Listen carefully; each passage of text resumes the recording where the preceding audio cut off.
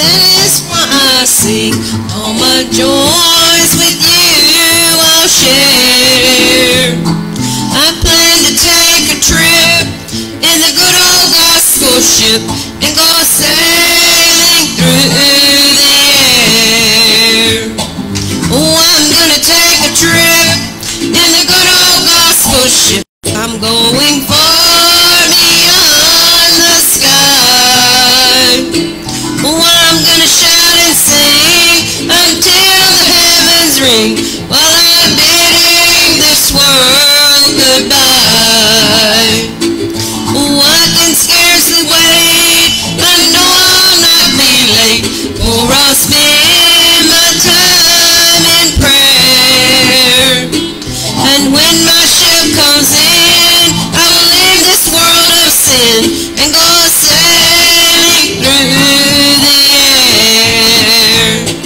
Oh, I'm gonna take a trip in the good old gospel ship. I'm going far beyond the sky. Oh, I'm gonna shout and sing until the heavens ring, while I'm bidding this world goodbye. If you're ashamed of me, you have no cause to be, for with Christ I am an heir. If too much fault you find, you will sure be left behind, while I go sailing through the air. Oh, I'm gonna take a trip in the good old gospel ship. I'm going far beyond the sky. Oh, I'm gonna shout and sing until the heavens ring, while I'm bidding this world goodbye. One more time. Oh, I'm gonna take a trip in the good old gospel ship. I'm going far beyond the sky. Yes, we are. Oh, I'm gonna shout and sing until the heavens ring, while I'm bidding this world goodbye. Amen. Praise the Lord. Thank you, Jesus.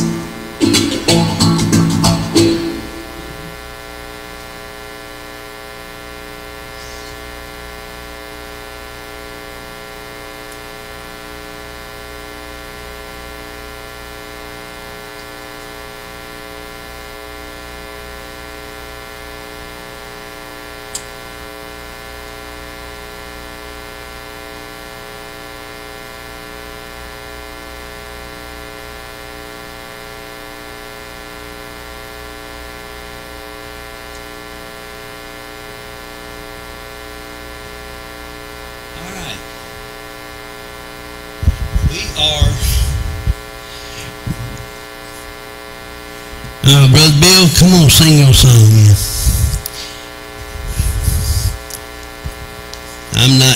I don't think too much about money, but you know we had to have it. Something you got to have. And God will bless you for what you give. And Sister Carolyn, won't you ask the Lord's blessing? Jesus, right now, Father God, Lord, lead us, guide us. Open understanding, Lord. In all, Lord, that we do, God. In Jesus' name.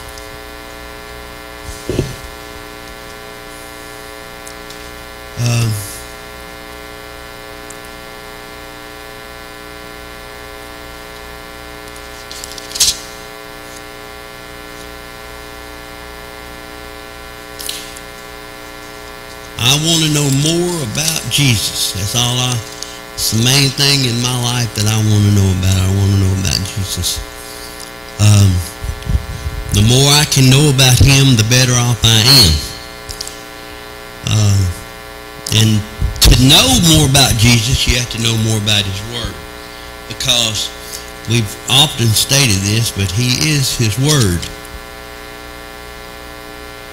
He is the manifested Word of God. Jesus Christ is. Revelations think we're going to see if we can get into 9. But there are some things I wanted to kind of give you some updates on. If you want to write this down, let me get over here where my phone is.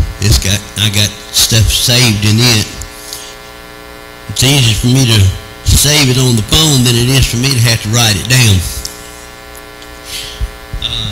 But anyway, we're going to go to Isaiah. This is something that you may want to know. I know this is something Sister Carolyn wants to know. We talked about this last service, I think it was. Let me get my Bible up. I got 2 or 3 Bible apps here, but one of them I got stuff saved in. Let me see if I can find where I'm wanting to go. I don't want to read. I want to go to my bookmarks. Alright, we talked about how that in Romans it did talk about the bringing back of Israel, the Jews, back under the covenant of the Lord. Over in Romans, it talks about there and how that it was life from the dead. Alright, in Isaiah, the 14th chapter, and I would actually like to go over there, see all of Isaiah 14. Go to Isaiah 14. Alright. But anyway, here we see that in the first verse, but actually I think what we're wanting to talk about starts on down a little bit further. In verse 12, it says, in verse 12, it says, "How art thou fallen from heaven, O Lucifer, son of the morning? How art thou cut down to the ground, which did weaken the nations? For thou hast said in thine heart," this is what happened actually before Genesis 1:2, I believe. I think it happened somewhere in between Genesis 1:1 and Genesis 1:2. Because another place over there, and I didn't look up that one, but I will for next week, if I can remember to do that, where it tells that it said also in Isaiah, that he says that when he creates it perfect. He creates it to be inhabited. So my understanding of this is when God creates something, he creates it perfect right then.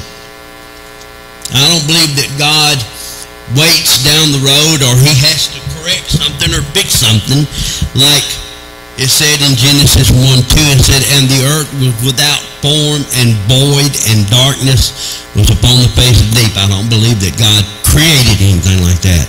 When God spoke it into existence, I believe it was spoken into existence perfect right then. Now, I don't know how many years expired in between Genesis 1:1 and Genesis 1:2, but that really has nothing to do with us, except the fact that everybody today teaches evolution, that we come from monkeys, and I don't see that at all.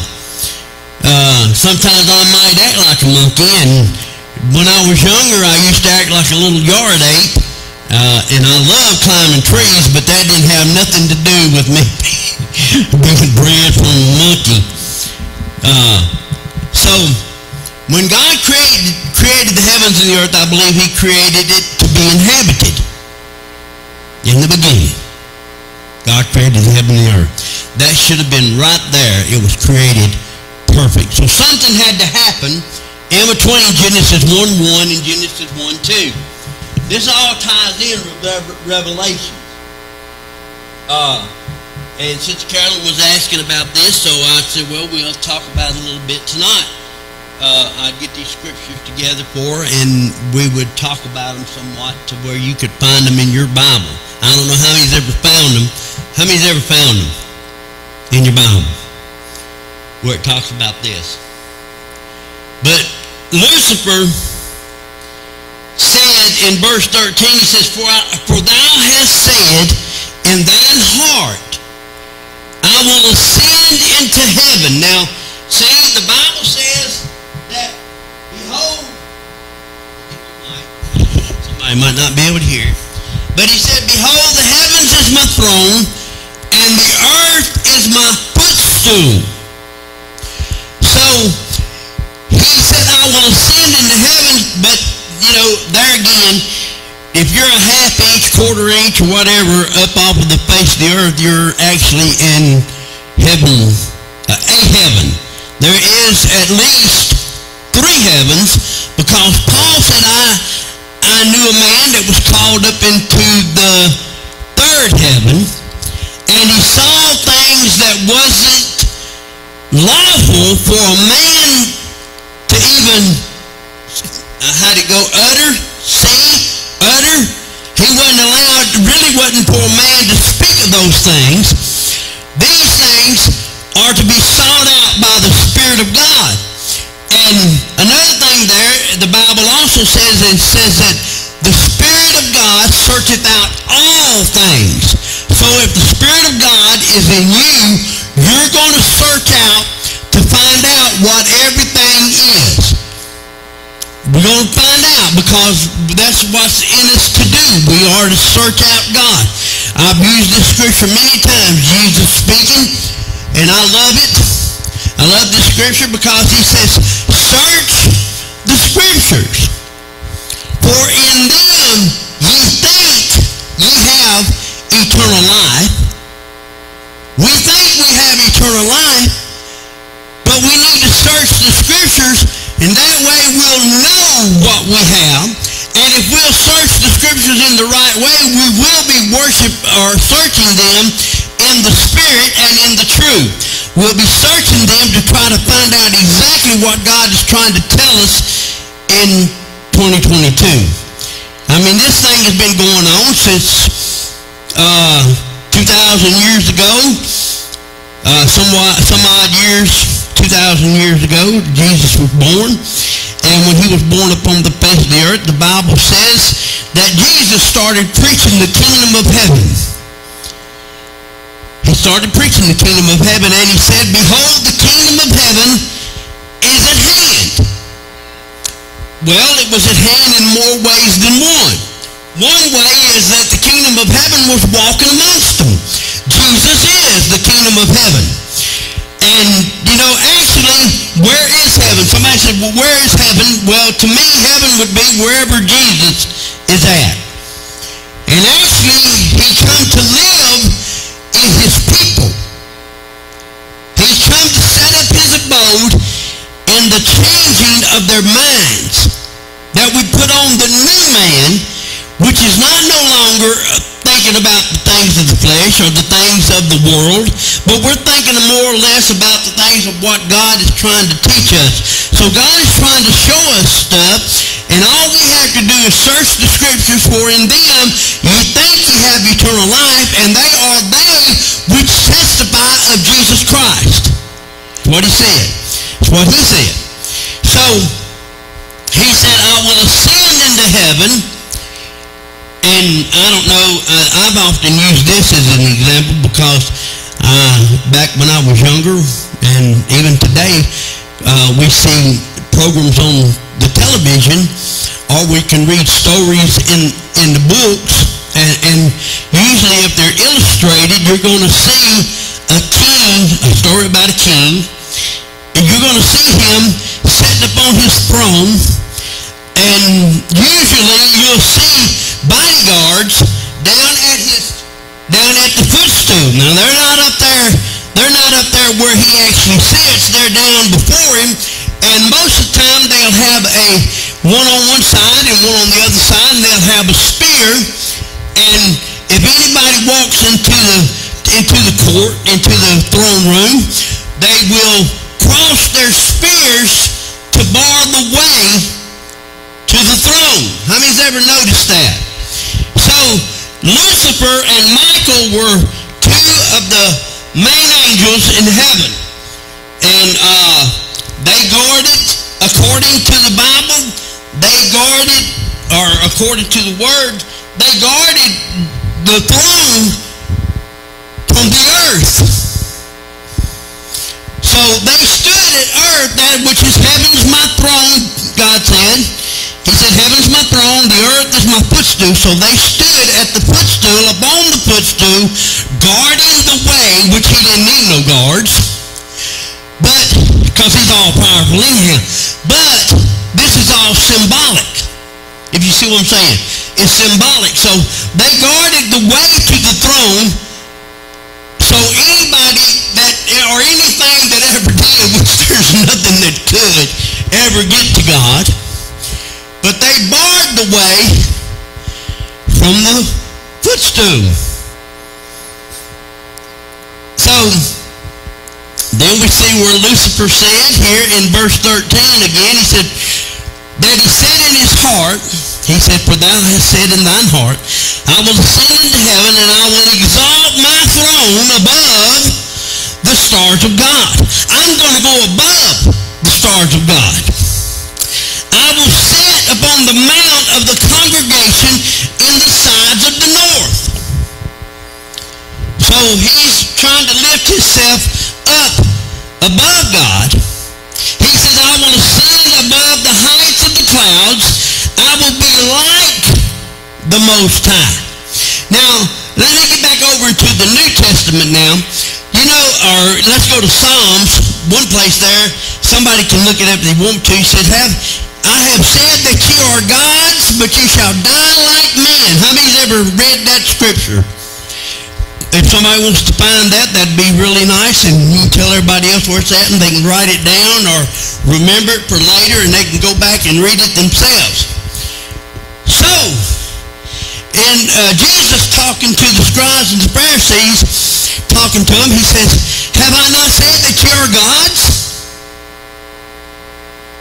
Or what? We have been born of God. Adam was born of God. Even though Adam fell by transgression, he was still born of God. So who was he the child of? Does anybody know who he was the child of? He was the child of God. So what would you call a child of God? You know what they call children of mythical gods? They call them demigods. Somebody brought that to our attention here not long ago, which I already knew that from Hercules, because growing up, Hercules was one of my favorite shows. But there never was really a Hercules. But there was a Samson that actually lived, and he was a son of God. There again. So, did anybody find that scripture where it says you are gods in Psalms? You want to read it? Psalms, we need a microphone. Psalms 82 and 6. Let me give you a microphone, because we need this to be heard anywhere anybody looks at it, because we do have people that watch this program. I've been told that we have people that really love the Word. I love the Word. That's what it's all about. All right, Sister Michelle, read that word.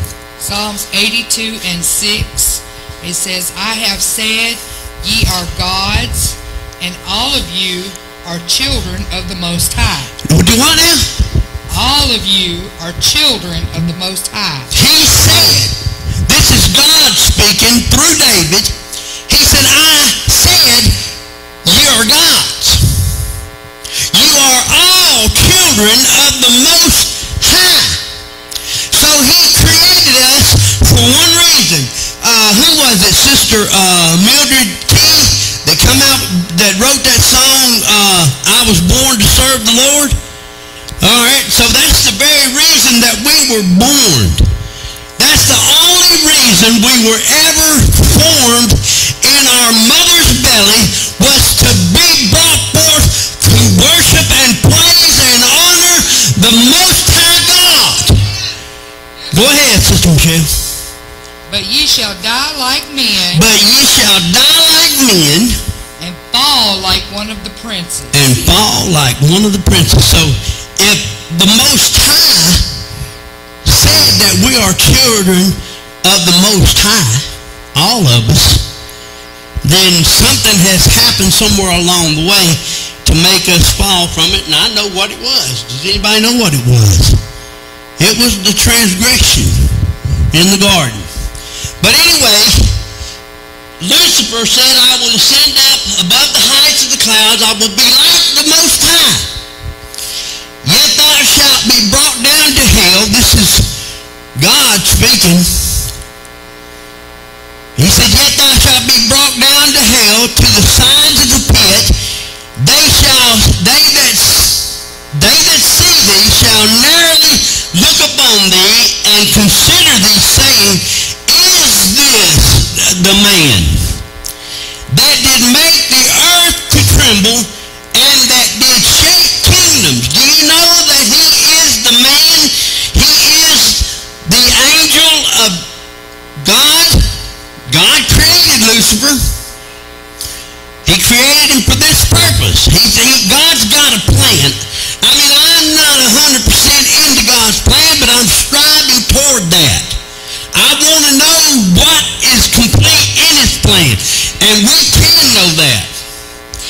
But he said that they shall look as just a man that did shake kingdoms, that made the world as a wilderness, destroyed the cities thereof, and opened not the house of prisoners. Now, we hadn't seen none of this, but he did make it a wilderness.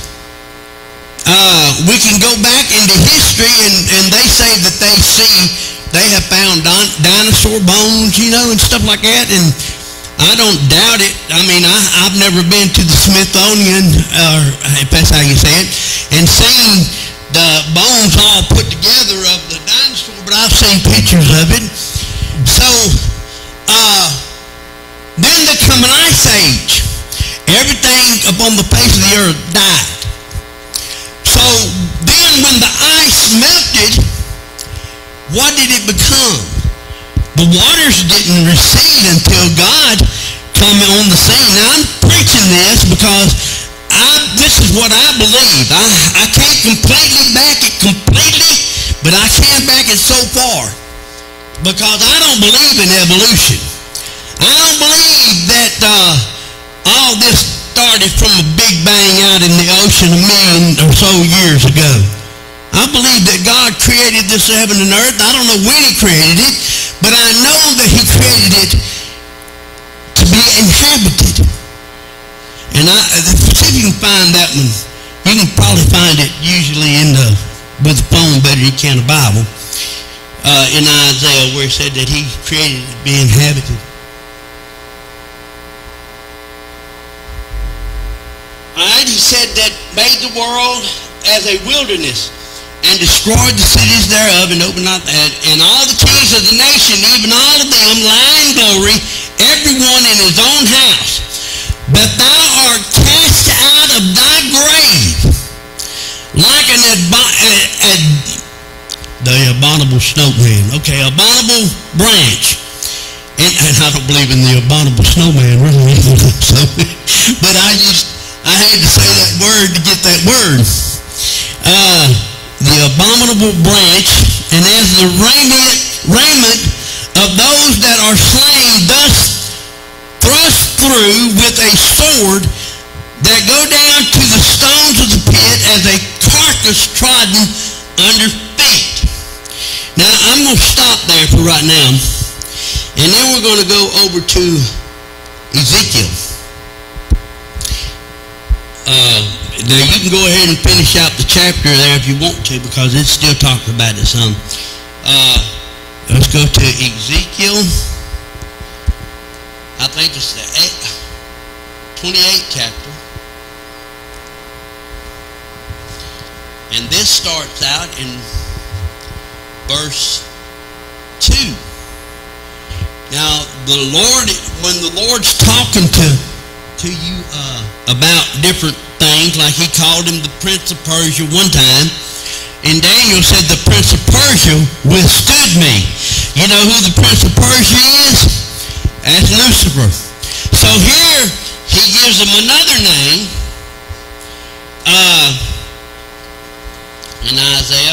In Ezekiel 28:2, says, Son of man, say unto the Prince of Tyrus.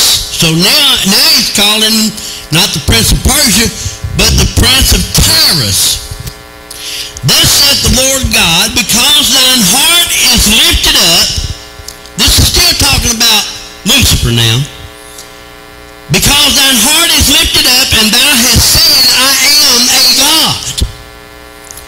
I sit in the seat of God, in the midst of the seas, yet thou art a man and not God. Though thou set thine heart as the heart of God. Now see, God don't have a problem with you being equal with him. Because we are children of the Most High. You are God. So God don't have a problem with you being equal with God.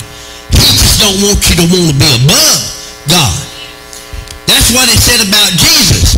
He said that since, Jesus, he thought it not robbery to be equal with God. Jesus didn't think it was robbery, being a man, being fashioned as a man.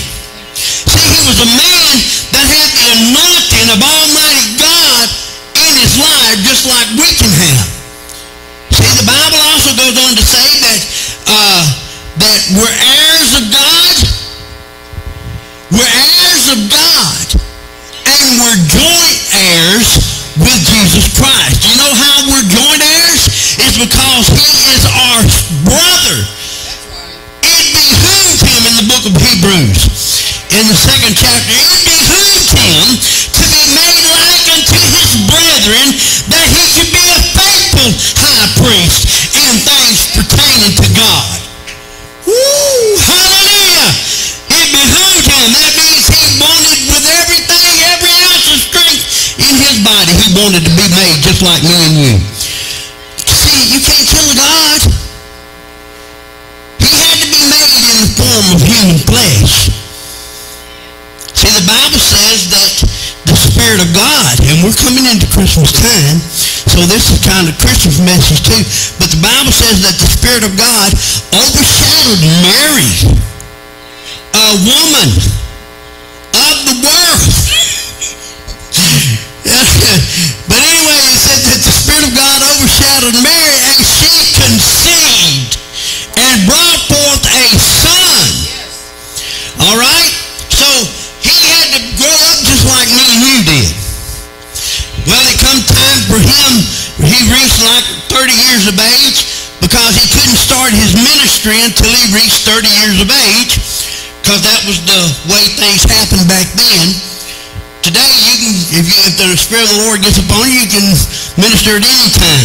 But the thing about it is at 30 years old, he went out and he found John the Baptist, who was baptizing people at the River Jordan. And he walked up to John and desired to be baptized. And John said, oh no, said, I need to be. John knew who he was. John recognized him. You know, John and him, as far as I know, never met one another, although they were cousins. But they never met one another. When Elizabeth was pregnant with John, Mary seen the angel. And the angel told Mary that she was going to conceive and bear a son. And so she took off. She wasn't even married yet. But she took off on a trip to go see cousin Elizabeth. And the Bible says that when Elizabeth heard Mary's salutation, that the babe leaped in her womb and he received the Holy Ghost. He was the only one to actually receive the Holy Ghost before the day of Pentecost. I mean, others received, he said, receive ye the Holy Ghost, but it didn't come to pass until on the day of Pentecost. Okay. Anyway. It's just Bible moving up and down on me. But anyway, he called him the Prince of Tyrus. Thus saith the Lord God, because thine heart is lifted up, and thou hast said, I am a God, and he wasn't. He was so pretty. He was a beautiful angel, and he was wise. He was so wise, but he was so foolish in his wisdom. He said, I am a God, I sit in the seat of God in the midst of the seas, yet thou art a man and not a God, though thou hast set thine heart as the heart of God. He wanted to be God bad, didn't he? In 28:3 he said, behold, thou art wiser than Daniel. There is no secret that they can hide from thee. So there wasn't nothing you could hide from Lucifer. He was wise. With thy wisdom, verse 4, with thy wisdom and with thine understanding thou hast gotten thee riches, and hast gotten gold and silver into thy treasures.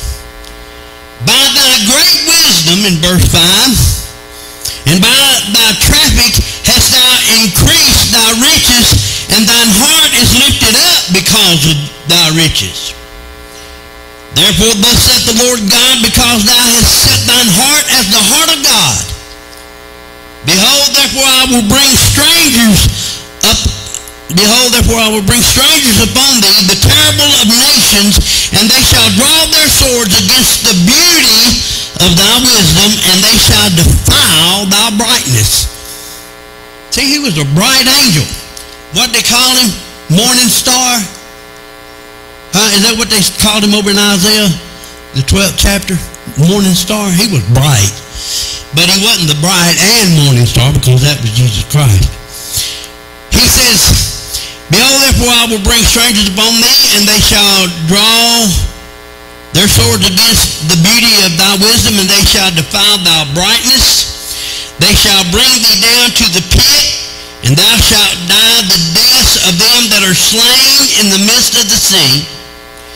Wilt thou yet say before him that slayeth thee, I am God? But thou shalt be a man and no God in the hand of him that slayeth thee. Thou shalt die in the deaths of the uncircumcised by the hand of strangers, for I have spoken it. And then we're going down to verse 12. Says, Son of man, take up a lamentation upon the king of Tyrus, and say unto him, thus saith the Lord God, thou sealest up the sun full of wisdom and perfect in beauty. He didn't have a flaw whatsoever. He was, when you looked upon him, all you saw was pure beauty, you know. But then in verse 13 it says, thou hast been in Eden. Who was in Eden besides Adam and Eve? The serpent, the devil, Lucifer. He says, and this thing keeps moving every time it turns sideways. I need to turn that lock off. What verse will be on? 13. Thou hast been in Eden, the garden of God. Every precious stone was thy covering. He was covered. His clothing was every precious stone. Ain't that something?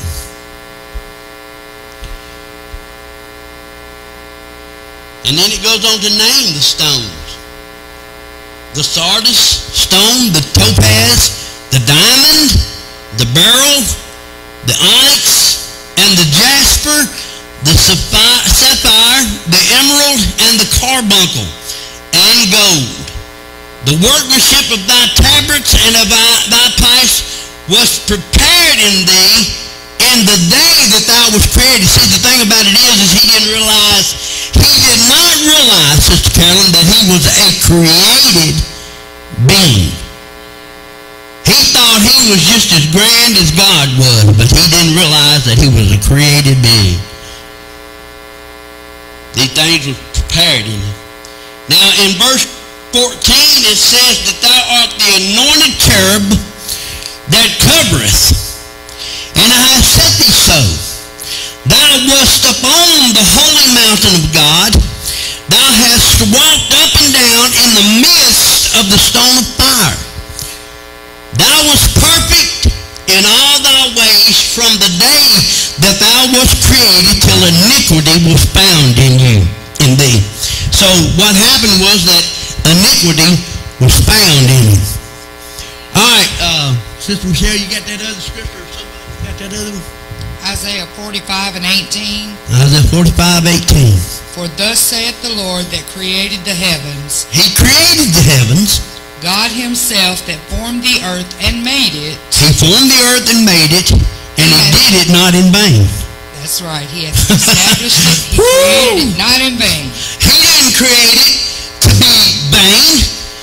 I mean, look at it. Now, if darkness is upon the face of the deep when He created the heavens and the earth, then it was that something was wrong. That's right. He didn't create it in vain. He created. Go ahead. I'm sorry. He formed it to be inhabited. I am the Lord, and there is none else. He formed it to be inhabited. He created the heavens and the earth to be inhabited. Now, I got a question for you right quick. I want you to really think about it, and then we're going to go on. Why in the world would God want to create a new heaven and a new earth? I can tell you why. The reason why is because this heaven and earth is full of iniquity and sin. So it's going to be utterly destroyed. It's going to be burnt off. The first time God destroyed the earth by water. This time He's going to destroy it by hellfire. But now, why, if everybody's going to heaven, why in the world would He need to create a new earth? Huh? Because everybody ain't going to be, per se, in heaven. This is something that you'd never seen. But we talked about it I think it was last Wednesday night over in Revelations, or was it the Wednesday night before? We talked about it over in Revelations 21 and 22. But think about it. I want you to think about it. All right. So, He didn't create the earth in vain. The heaven and the earth, or He didn't form the earth in vain. He created it or formed it to be inhabited. So something happened in between the time when He created it in Genesis 1 and 1, and something happened in between that and Genesis 1 and 2. I mean, it could have been 20,000 years. It could have been 10,000 years. I don't know. That's really irrelevant to me, except for the fact that I don't believe in evolution. I mean, I believe in evolving, yes, but we did not evolve from something out in the midst of the sea where a big bang happened. How many's ever watched that show, The Big Bang Theory? It was a little comedy show, but it represents, what it's represented is the Big Bang Theory that evolutionists are trying to prove. And there's no way they can prove it because God's Word's already tells you. But anyway, Lucifer was perfect in verse 15. It says, Thou wast perfect in thy ways from the day that thou wast created till iniquity was found in thee. By the multitude of merchandise they have filled the midst of thee with violence, and thou hast sinned. Therefore I will cast thee as profane out of the mountain of God. See, He's been to the mountain of God. He was a covering cherub from the midst of the stones of fire. Thine heart was lifted up because of thy beauty, thine heart was lifted up because of thy beauty. Thou hast corrupted thy wisdom by reason of thy brightness, because you thought thought you were so much more than what you were. That's another place in the Bible, Brother Junior, where it says, when you think yourself to be something when you're not. You know, and I don't want to think that I'm something when I'm not. I want to be a child of God, and I want to think myself a child of God, but actually I want to be a child of God. I don't want to just think it. But anyway, he says that thine heart was lifted up because of thy beauty. Thou hast corrupted thy wisdom by reason of thy brightness. I will cast thee to the ground. I will lay thee before kings, that they may behold thee. Thou hast defiled thy sanctuaries, and all this is coming. Believe it or not, this is coming. This stuff is still coming. Thou hast defiled thy sanctuaries by the multitude of thine iniquities, by the iniquity of thy traffic. Therefore will I bring forth a fire from the midst of thee. It shall devour thee, and I will bring thee to ashes upon the earth in the sight of them that behold thee. All this is going to come to pass. Last verse in Ezekiel, I believe, or the last one I got down here. All they that know thee among the people shall be astonished at thee. Thou shalt be a terror, and never shalt thou be anymore. See, right now, he still tries to terrorize God's people, but if we'll stand up in the wisdom and knowledge of God, then he is not no longer a terror. The Bible says, over in Peter says, that the devil walketh to, or how does it go? He goeth about as a roaring lion, seeking whom he may devour. He goes about as a roaring lion. Think about it, it's a Calvary, all his teeth were pulled. Believe it or not. He can do nothing to you or to me unless we allow him to do that. If we get so fearful of what he's trying to do to us, then he's going to accomplish what he said to do, because we live in fear. What does that the Bible say about fear? Fear hath torment. That's in 1 John, ain't it? Somebody read that right quick. It says, I know there's something else that goes with it.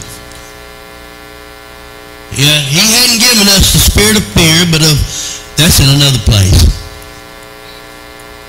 There is no fear in love. You know what love is? Anybody know what love is? Love is God. God is love. He that knoweth God knoweth love.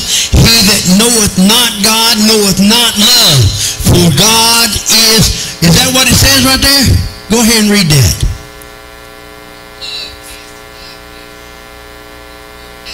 Fear hath torment. He that has fear is not made perfect in love. Go ahead. Don't say something else too. We love him because he first loved us.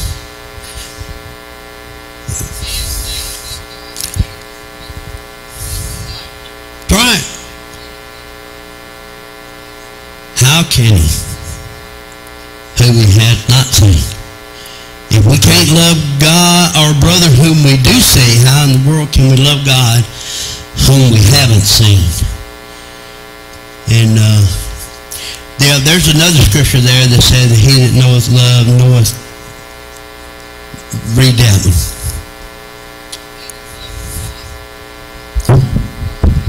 For God is love. He that loveth not knoweth not God, for God is love. So that's what we got to seek after. We got to seek after that love of God. That love of God, and when we get the love of God that we really need to have, then we don't have nothing to fear. We don't have to fear nothing. Because the Lord, over in Jesus, the Lord Jesus, when he was walking upon the face of the earth, he told us, he says, don't worry or don't be afraid or don't fear those that can kill the body. And that's all they can do. They can't do nothing but kill the body. After that, they can't do nothing to you. They can mutilate you. They can kick you. They can stomp on you. They can spit in your face, and you'll never know a thing that's happening. But if we don't fear God, it says rather fear Him that can take the body, or He can kill the body, and He can destroy both body and soul in hellfire. So that's whom we ought to fear. Right there is God. Because He can take authority over us. Everything else in this world is temporal. There's nothing here that has any control over you whatsoever, except you give it to the devil or you give it to God.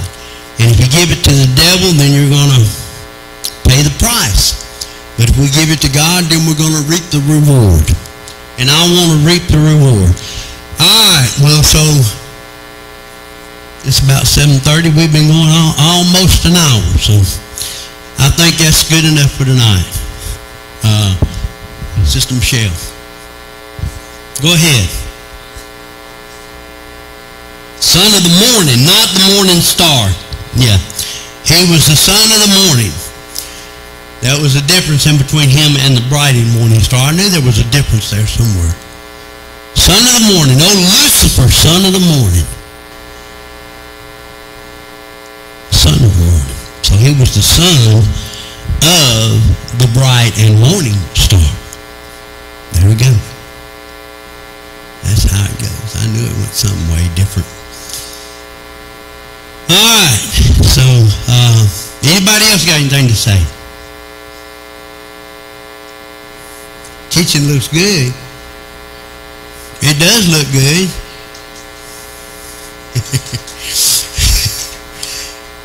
Yep.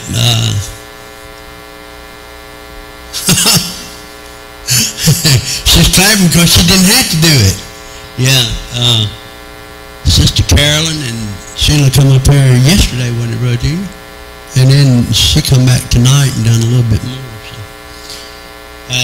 But anyway, we're trying to get it together. We're trying to make it look nicer and do more things and get the gospel pushed on out there. Somebody can kill that thing back there. Not, I mean, just turn it off. And if anybody needs prayer, you can come on up and we can pray for you. I know that we had prayer before service, and that's good. And Brother Bill wants prayer, so let's pray for Brother Bill.